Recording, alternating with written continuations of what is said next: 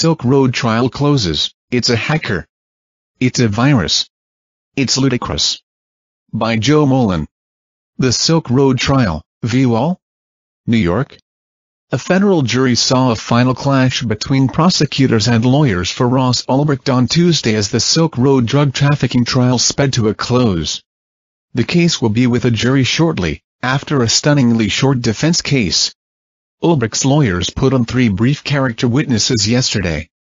Today, they brought a private investigator who offered just a few minutes of testimony, and a former roommate of Ulbricht's in San Francisco who only knew him for a few months. Before long, the packed courtroom was hearing closing arguments. Defense lawyer Joshua Drotel suggested again that Ulbricht left the site behind but came back?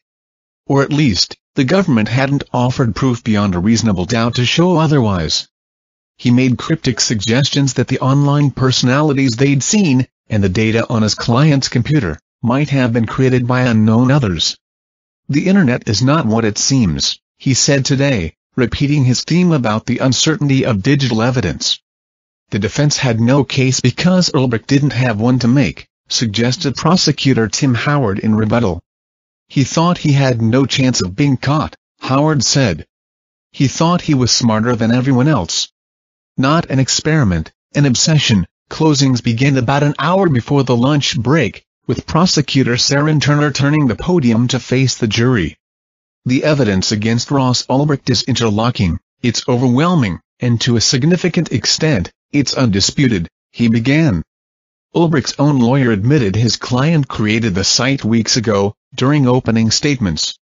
There's no dispute it was used to sell drugs, said Turner. There's no dispute when the defendant was arrested, he was logged in, as Dread Pirate Roberts. He blasted Drotel's left and came back theory.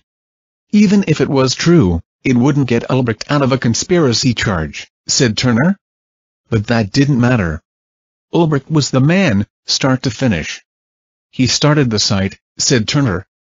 It was his baby. He worked on it, enthusiastically, for over 3 years. He ran it from top to bottom. To know the right answer, jurors just had to consider the mountain of evidence they'd seen from his computer, Turner said. Consider the bookkeeping spreadsheets, the to-do lists, the weekly reports, the maintenance logs, the chats. More than 1,000 pages of chats with Variety Jones, his hacker mentor. And of course, there were Ulbricht's journals. He wants power, he wants prosperity, Turner said, quoting Ulbricht's journal from a screen. It's not an experiment. It's an obsession. He relishes being the unknown mastermind.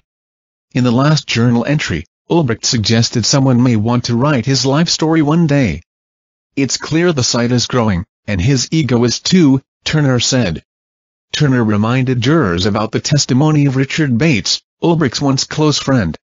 You could tell it was painful for him to be here, Turner told the jury.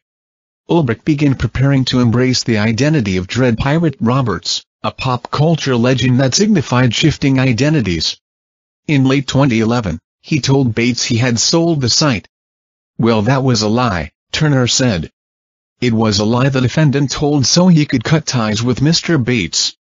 The content of the thousands of pages of chats makes clear that myself on tour chat as Ulbricht, for the entire life of the site, said Turner, and the defense's suggestion to the contrary was ridiculous.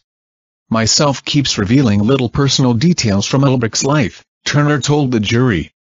Myself talks about his travel plans with Silk Road staff, on exactly the dates that Ulbricht's email and Facebook data show he was traveling. The information found in the chats and in the Silk Road log file are inextricably intertwined with Ulbricht's life. When DPR wrote in the Silk Road log that he was sick, Ulbricht emailed his parents about being sick. When DPR got hit with poison oak, Ulbricht emailed his ex-girlfriend about it. When Ulbricht had an OkCupid date, it was right there in the Silk Road log. He kept it running up until the very end, said Turner. Agents did something DPR practically joked about in chats. They snuck up behind him while he was working. They cuffed him and took his open computer. There's no way to explain this away, and the defendant's attempts to do so have been absurd, said Turner. He's trying to do the old Dread Pirate Roberts play, one more time, said Turner. On you, ladies and gentlemen. He thinks he can pull one over on you, objection, said Drattel. It was sustained. He still thinks he's clever, said Turner. It's a hacker. It's a virus. It's ludicrous. This is a developing story. Ours will have a full report on closing statements.